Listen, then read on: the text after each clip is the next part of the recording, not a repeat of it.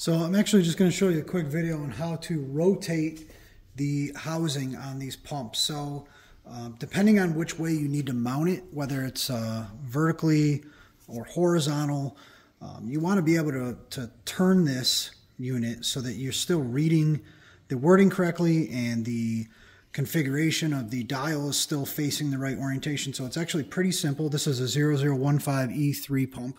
All you're going to do, and excuse my workbench here, I've been pretty busy and lazy, but you take an Allen wrench, there's 4 screws around here. I actually already cracked them loose, so once you get them loosened up, just spin them out. And what you're going to want to do, just take note that you don't want to take this off of here. You just want to rotate the whole thing once all the screws are out. So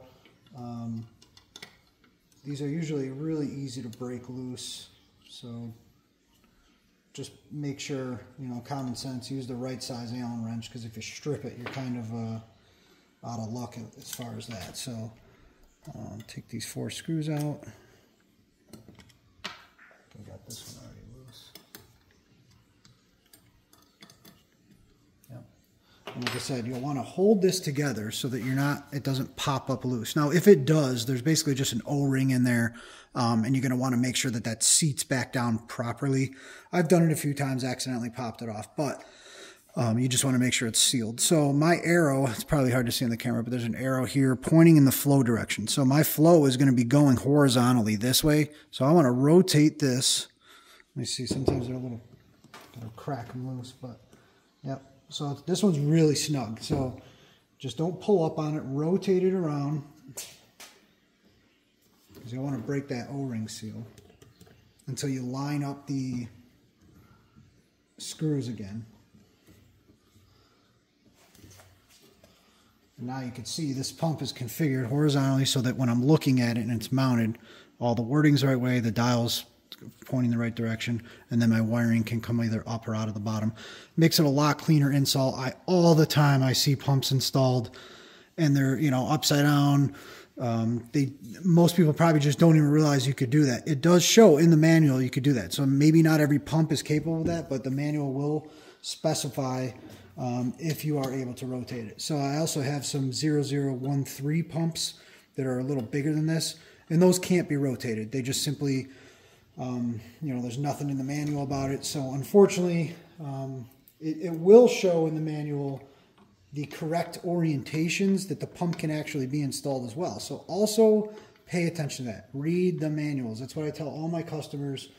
To just make sure, before you install anything, just make sure you're doing it to the manufacturer's specifications. So just for example, once I get these screws in here, I'll show you that there's a few reasons why they don't want you mounting a pump a certain way. And mainly that has to do with, typically anytime you have the motor inside or the pump itself, you don't want it to be like this, because you either want it upward or facing, or this way. You don't want it this way.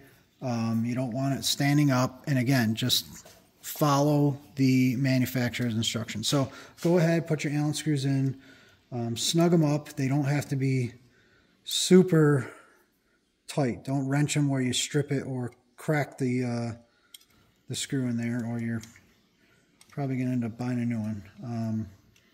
That O-ring that's in there will keep it completely sealed. The point of it is not to rely on cranking these down for it to seal. So yeah, that's it. That's how simple it is to rotate. So if you have multiple zones and you do that, it makes your system just look way more professional. And yeah, hope you guys like that quick little video. Subscribe if you haven't yet. And with that said, we'll see you guys on the next one.